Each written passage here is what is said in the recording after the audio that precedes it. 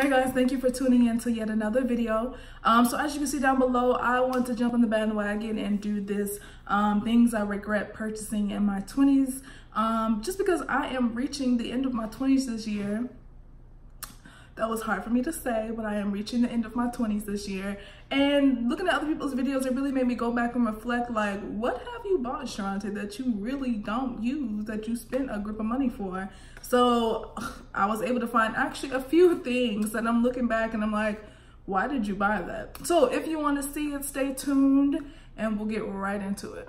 Okay, so the very first thing that I found that I know, like, even a few months after I won't say a month, probably like a year after I bought them. I would say somewhere in between, about a year. So about a year after I bought them, it was one of those things I was like, yo, why did I buy this? Even to this day, I still question, why did I buy these? Like, it was something that I really, really wanted. It is a designer luxury item. And it's gonna be, I'm sure you guys have seen these on other people's videos because it's just one of those things where it's like, do you really even need these? But it is my Christian Louis Vuittons, and it is in the, I got it in the bag. It's this sew case. So let me show you guys. Got it in the bag here. So it is the sew case, the patent leather black ones. These were my very first pair of designer shoes. I bought them in a time where, like, it was everywhere. Everybody was saying Christian Louis Vuittons, Louis Vuittons, Louis Vuittons. Everybody was wearing Christian Louis Vuittons in the sew case. This is what they look like on the bottom. I have worn them multiple times, none recently. Honestly, the last time I put these on, I think I tried them on to see if I could wear them with an outfit, but my feet and my ankles really were not having it, so I took them off. Now for these, here's the box. I dropped that much for them. Yeah, so they weren't cheap. So like I said, it was one of those things where it was like, oh, I can afford something. I want a luxury item. I have a shoe collection. I love shoes. So it's like, I have to have a pair of these. Now, don't get me wrong. These are definitely a staple item. You know, and depending on the situation, I would slip them back on my feet. But I wouldn't do it for something long term. This is something that I don't really necessarily have to have these. I wish I would have spent my money on something else, maybe something a little bit more comfortable. But nevertheless, I have them. Like I said, in my opinion, they're not worth it, and I wish I would have saved my $700 for these. So, moving right along. Put these back. The next thing that I have is yet another pair of designer shoes. I am all for, yes, if you can afford it, by all means do what you want to do with your money. And at the time of me buying all this stuff, yes, I was in a place where I can afford it. And even now I can still maintain or afford it. It's just, it's like one of those things that's like, why did I drop this much money on something that I don't use or I don't necessarily see any value in it anymore. So the next pair, like I said, is another pair of shoes, and they are my Chanel shoes. Yet again, I wanted a pair of designer shoes. And don't get me wrong, I have nothing against designer shoes. I have other designer shoes, and I will continue to buy designer shoes, but I think as I get older, I will look into not just the hype of the name or the brand or the style or the trend, but what works best for me, being that I'm dropping all this money and I have to wear them. So the next pair are some Chanel espadrilles. They look like this. I have worn them, so they are gonna have some wear on them. You'll see on the inside because I had to break them in. But these are black velvet espadrilles. Story behind these. I'll show you guys both of them so you can see. Well, before that, even that, these also were the same price, $6.75. So, story behind these is I was at a point once again where I can afford them. I wanted to buy myself something nice. I think I bought them for my birthday, I want to say, a few years back. And don't get me wrong, they're super cute. It was during a time frame of, I don't know if you guys remember, they had the black leather ones. They were like this and they were really popular. They looked just like this except for they were leather. And so I went to I bought them from Saks. So I went to a Saks and I wanted the black leather ones, but they didn't have them in my size. So this was the next best thing in my opinion at that time. And so yet again, it was one of those like just do it purchases. So I just did it. I bought them. Now don't get me wrong, they're super cute. I regret buying them, one, because they hurt. The bottom of them, if you stand on them for a long period of time, and this is some kind of like cork or something in here, or rubber, I don't know what this bottom is, but it hurts your feet. There's no cushion in these shoes. There's no cushion whatsoever. And then the fact that they're velvet and they're espadrille. So to me, that doesn't go together now that I think about it, because velvet to me is not a summertime material. It makes me think of like more so like winter or fall. But then the espadrille to me in the winter or fall doesn't make any sense, because I think of espadrille, I think of summertime. So I mean, I wear them occasionally. I wear them every once in a while, but yet again, I don't wear them long term. Like I'll wear them if I'm going to like the store or something like that, or I go to the mall and I'll just throw them on. But would I buy another pair of these? Probably not. That I regret buying. You guys seen in other people's videos, because they're not lying. These are some stuff you do have to like think about before you just purchase it. And I think sometimes we get just so caught up, especially in our 20s. We want what we want, and when we have the opportunity to do it, we do it without thinking about it. And then we look back and we're like, what the heck, why did I make that decision? But that's part of life. We learn and we grow and we learn from our mistakes.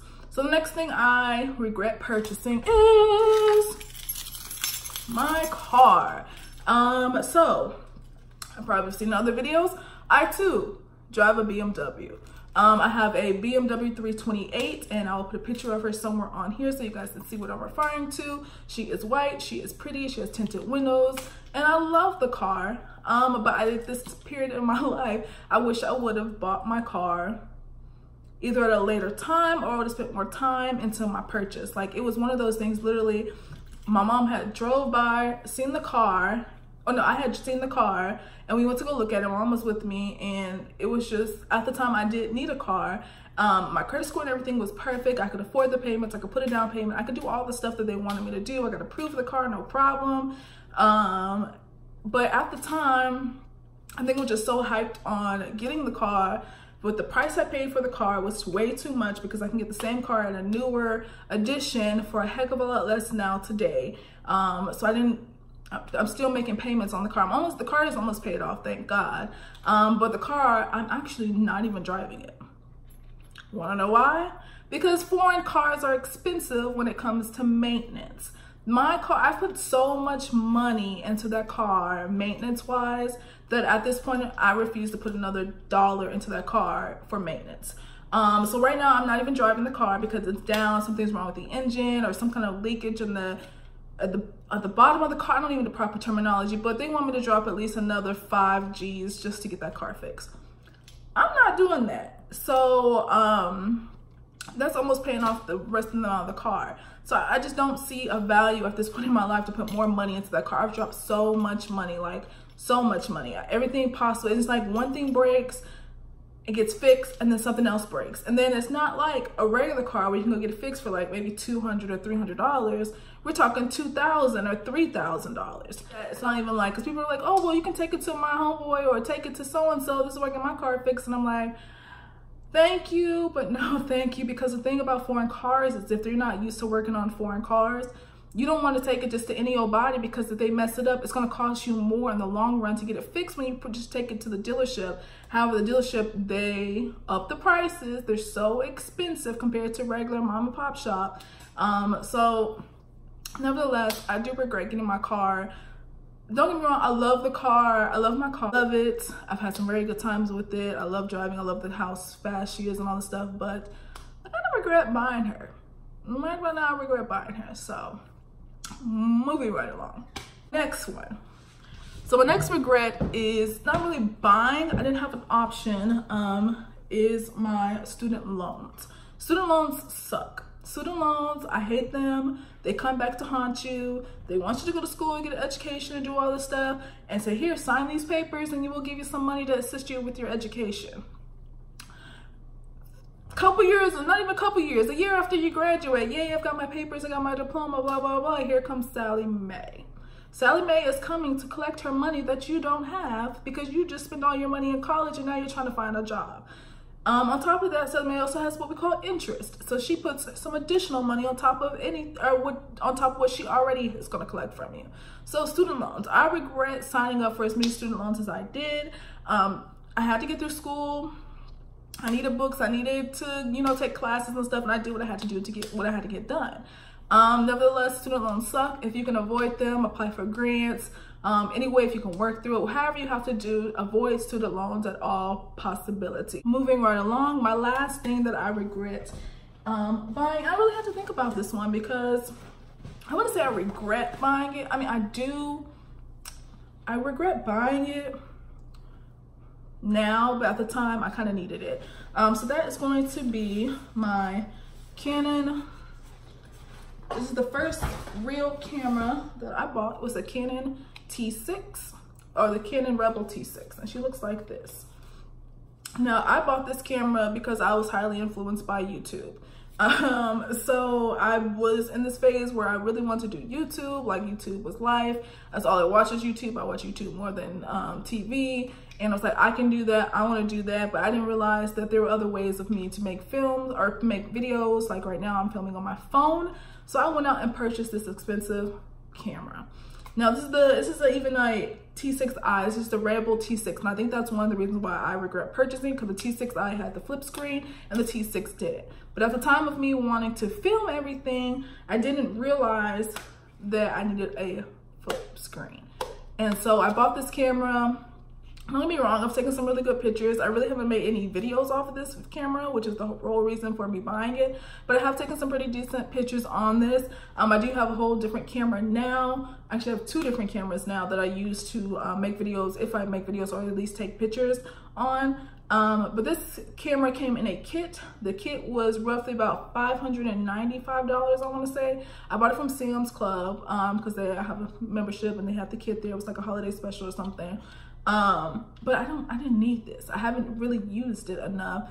And like I said, I have this high-tech phone here that I could pretty much do anything and everything that I needed to do in regards to the reason why I thought I needed this camera. Yeah. So those were just a few things that I found in my house, sitting around my house, that I realized, yo, I don't even need this stuff. Like, I don't know why I bought it. It was a spur of the moment to make that purchase. And I don't know what that is. Oh, somebody's backing the truck up. But it was a spur of the moment purchase. So lesson to be learned is think about your purchases before you buy them. Some things that we say that we want, we don't need. And don't try to, trying to keep up with everybody else, like that camera. I was trying to keep up with YouTube, and not really saying I can make the same type of quality videos as anybody else posting them through stuff I already have, such as my phone. Or even the shoes. Don't try to keep up with what you see on Instagram and stuff like that and make stupid purchases. So nevertheless, that's what I purchased in my 20s that I have regret. As I approach my 30s, I am well more aware of what I spend my money on, especially trying to get out of debt and clean up stuff, and I'm starting a business and stuff like that. I'm well more aware of what I'm spending my money on. So yeah, if you guys like the video, make sure that you like the video, and then maybe if you have something that you've seen on here that you have questions about, or why I regret even more, you want more details, let me know. I can let you know via the comments, or send me a DM on my Instagram that I will put somewhere on here, or up there, somewhere on here.